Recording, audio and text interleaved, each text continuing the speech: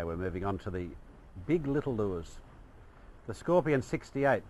Once again, the running depth on the bib goes down to 2.5 metres, and it's got that characteristic butter knife tail that gives the lure a tight shimmy and exposes that rear hook for a better hookup rate. I'll have a go at this little one.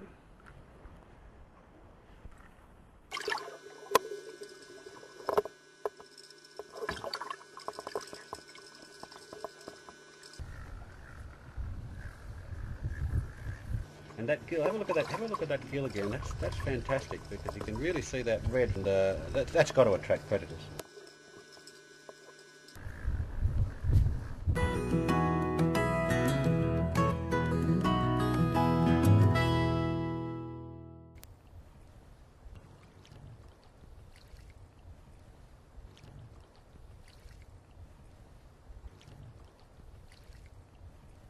Cute little critter, little Mickey Mouse ears.